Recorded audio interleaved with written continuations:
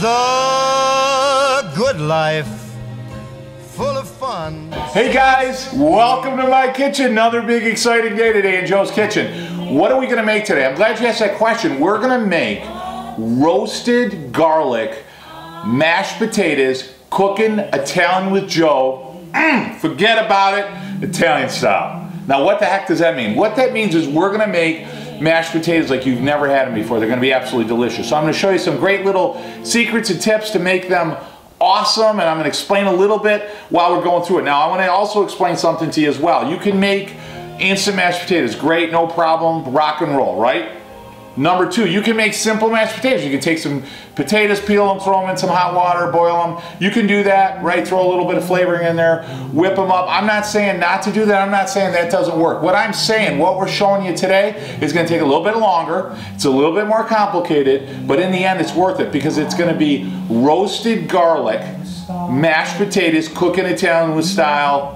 Joe, I'm so excited I can't even say it. Forget about it. Italian style, okay? This is going to be awesome. All right, so what are we going to start with? Well, number one, you need potatoes. So we're going to start with 8 good size russet potatoes. Now, why do people talk about russet potatoes?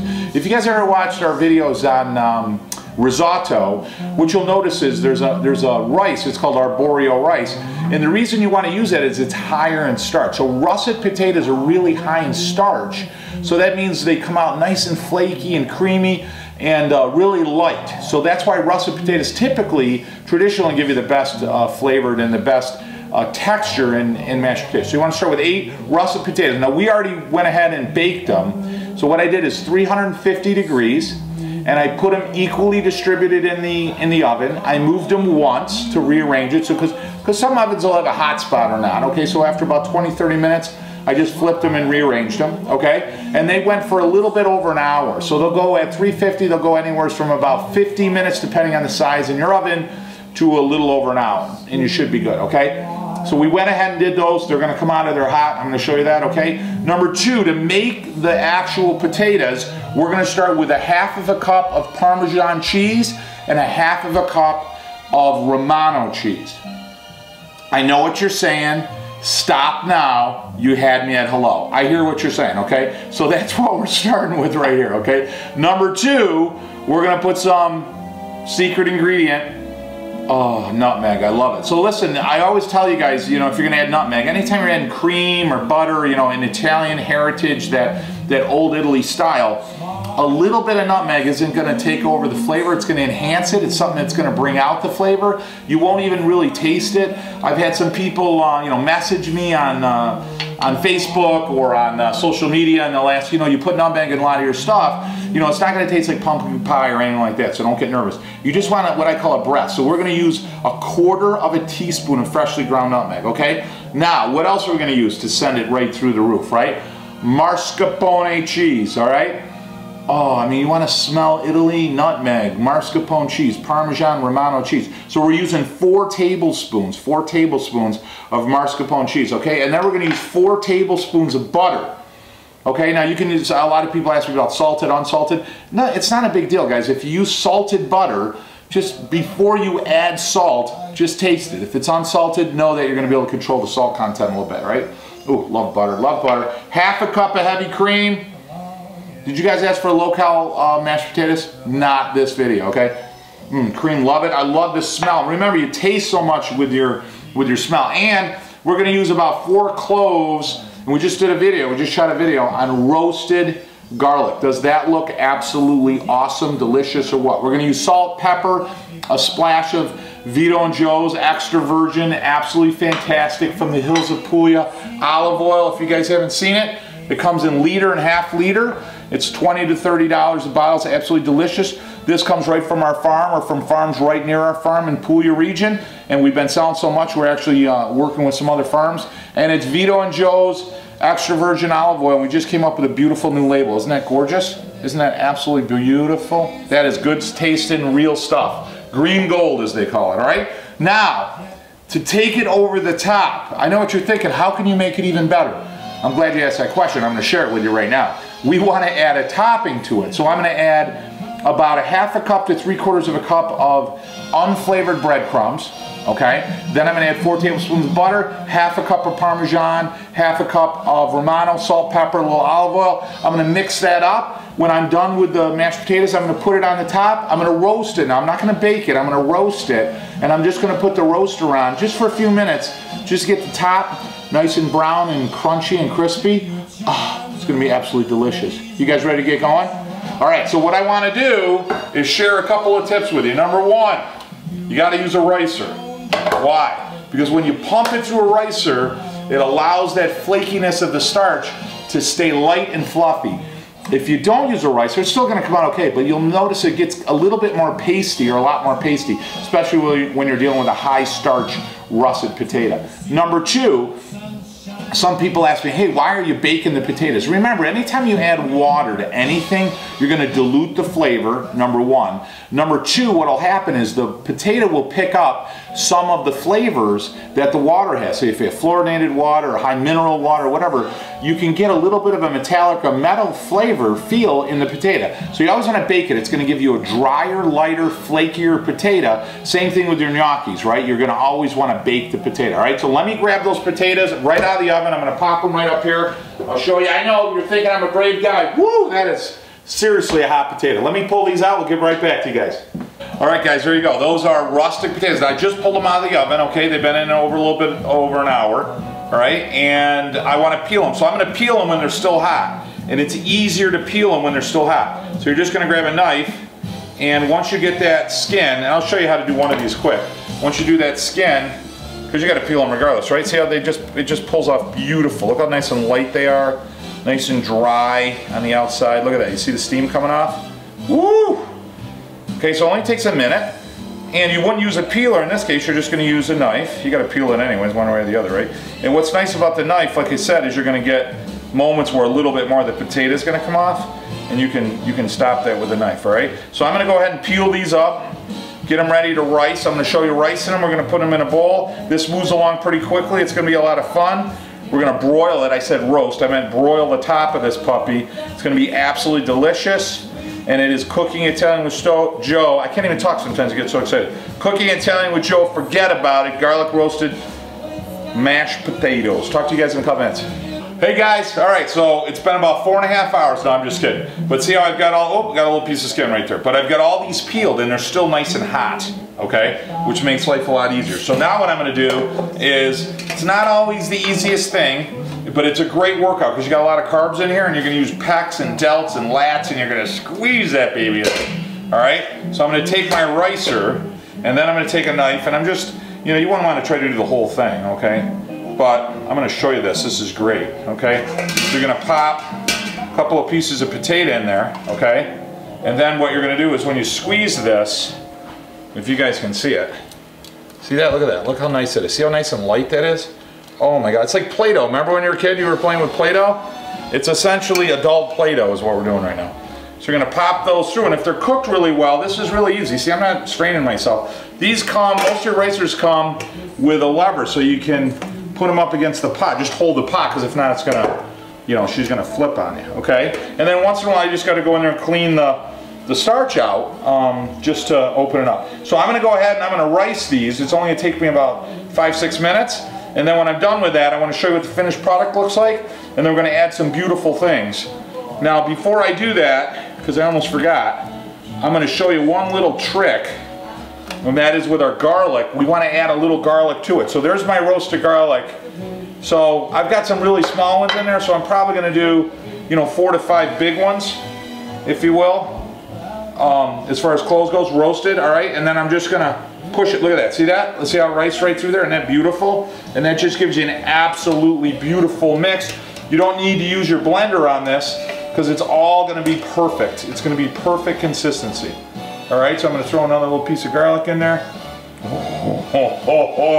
Let me tell you, Count Dracula's not coming to my house tonight. I can assure you of that. All right, guys, I'll see you in a couple minutes. I'm having some fun working on some great carbs. It's been 4.5 hours. I'm going to tell you, man, have you guys noticed the pipes and the delts right there? I can eat this whole bowl and I still wouldn't recapture all the carbohydrates that I've burned. I'm only kidding you. But that took about 3.5 hours. No, I'm just kidding. It took about, say, almost 10 minutes, 8 minutes, right? So what I want to show you here, if you can see, you see how nice and light and fluffy that is? Okay? Look at that, it's perfect. Now this is just starting to cool down, but nothing horrible, okay? And if you remember, I riced the garlic so I can smell that garlic in there, right? And I'm just gonna take a little taste of it now, just for salt. Yeah, it's beautiful. Okay, so essentially we're gonna do everything. The one thing I like to do now is I'm gonna add my cream first. And sometimes if it comes out a little dry, you know, you just add a little bit more cream, so don't, you know, there's a little bit of a feel to it, all right? And then I wanna add my butter while this thing's still warm, because we're gonna heat it up again in the oven when we broil it, right? I'm gonna add my nutmeg, okay, and sprinkle that all the way across. Beautiful, all right? And I'm adding everything now because I want it to fully incorporate when I mix it, okay? I'm gonna add my mascarpone cheese, and then I got a half a cup of Romano and half a cup of Parmesan, okay? So I'm gonna pop that in there. Can you smell goodness right now or what? I'm telling you. If you could just be in here, oh, there's my butter. So I'm gonna mix my butter up. And then essentially, you're gonna mix it. Now I've got a nice wooden spoon, and I haven't put salt and pepper yet, so I want to just give it a good kind of a rough mix first. The cheese has salt in it, so just give you a heads up, okay? Oh, that's good. So what I'm going to do, it's coming together really nice right now. So I'm going to let the butter melt and get that mix in. It's a little bit dry, so I'm probably going to put a 1/4 cup more of heavy cream in there.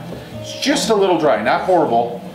But again, those russets are beautiful. They came out, oh my God, the consistency of this is perfect. So this is what I'm gonna do. I'm gonna add some more pepper, okay? Or some pepper, I didn't add pepper yet. All right. And then I'm gonna add some salt. Probably about a half of a teaspoon to a teaspoon of salt. Okay? So let me grab that. And I'm gonna add some olive oil. Okay, now if you guys remember, we're going to add about a splash of olive oil, okay? So probably about a tablespoon to a 2 tablespoons Vito and Joe's extra virgin, that's beautiful. And I'm going to add just a little bit more of that heavy cream, okay? Hold on one second. So again, I just want to add a little bit more cream because that russet's just a little bit dry. And that'll always happen, guys. Don't get nervous with that because sometimes when you're cooking, you know, you might get 8 russets and 3 or 4 of them are, you know, a lot bigger. So you always try to get them consistent size. Oh yeah, that's a lot better. Yeah, it's beautiful, perfect. I mean, can you guys smell that? Oh my God, that is just fantastic. So you're gonna mix this really well. The smell in this kitchen, oh my God, you can smell the garlic, the cream, the butter, the potato. And again, you're almost folding it.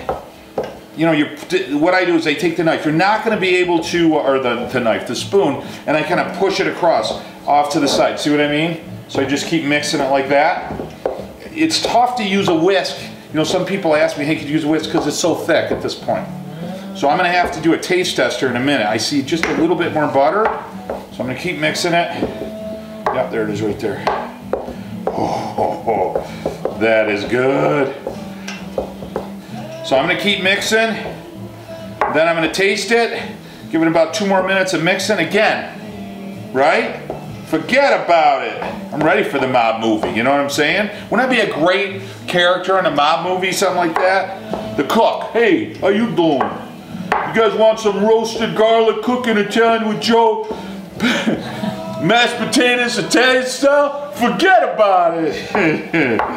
All right, so I'll tune right back with you guys. My acting debute's over. Let me just try a little bit of this. I literally have not tasted them yet. I'm not kidding you. Off camera, when we do those little things, I've just been mixing. I'm almost out of breath.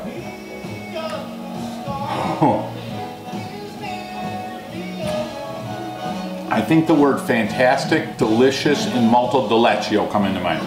I'm going to add just a tinge more salt, and I think we're ready to go. So now what I want to do, I'm going to add a little bit more salt, probably half a teaspoon here. And there you go. And then what I'm going to do is I want to mix them just lightly, and then I got to put it in our serving dish, and then we're going to mix the top. So hold on, Magic TV. All right, so now I'm going to put it in a serving dish, right? Look at that. Oh, whoa.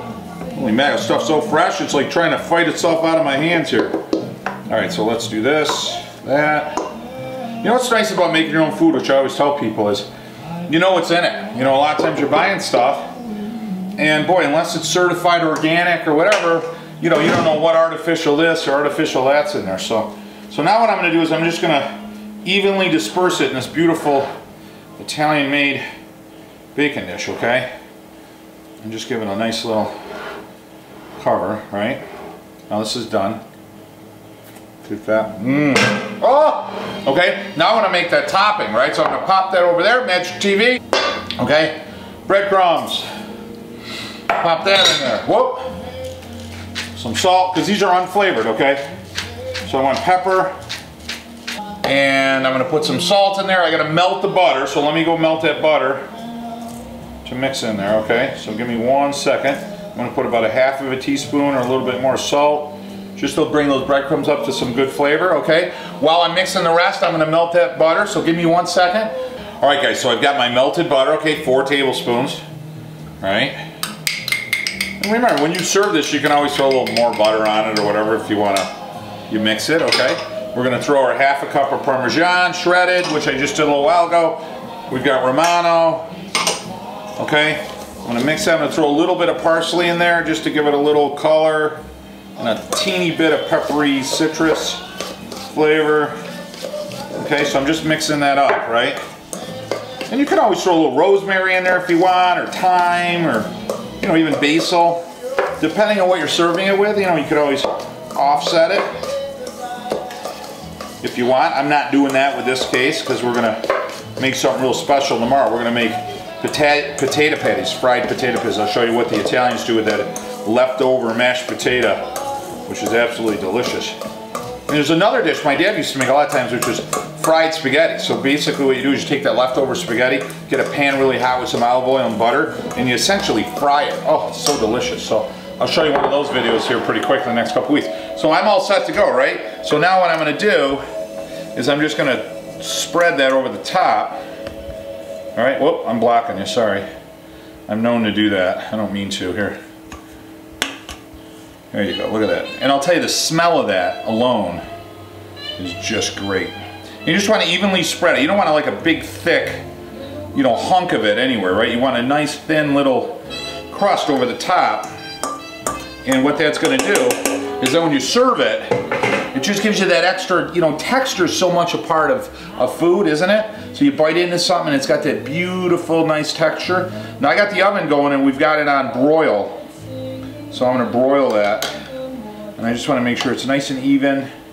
Look at that, isn't that beautiful, right? All right?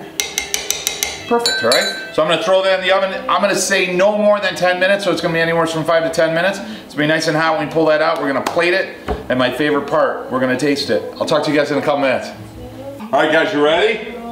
Boy, I got to tell you, the smell in here is unbelievable. So I'm going to pull that out without burning myself. Oh my God. Are you serious?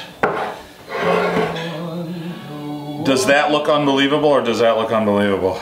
That is the smell of Italy in my parents' kitchen right there, guys. I gotta tell you, that's absolutely delicious. All right, so we're gonna take a couple of picks. We'll be right back. Favorite part, taste it. Talk to you guys in a minute. All right, guys, here we go. So I like that side with that nice crawl. Look at that. Is that awesome or what? Can you guys see the steam? The steam and the smell of absolute deliciousness coming off of that. I'll tell you, the smell in here is unbelievable. It just smells. It smells just like my parents' kitchen. Oh, you know, you can smell immediately. You can grab the garlic, and then you got the butter and the breadcrumbs, and the cream. Oh my God, it's absolutely delicious. Favorite part. Here we go. So I like that little crunchy on top.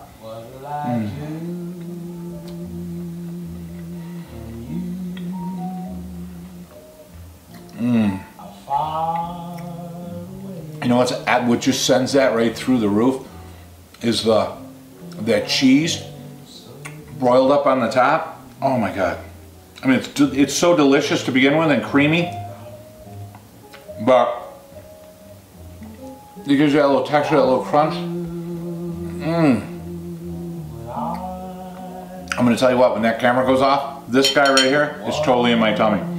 What a great recipe, huh? So if you guys are looking to step up your mashed potatoes a bit, certainly you can share some of the ideas or all of it or follow the recipe right to the T. Absolutely delicious. Until next week, guys, spend some time with your family in the kitchen, share your heritage, set some traditions, have some fun, make some absolutely delicious mashed potatoes, cook it at 10 with Joe, forget about it, Italian style. Have a great week. Until we celebrate next week's recipe, mwah, buon appetito. It's the good life.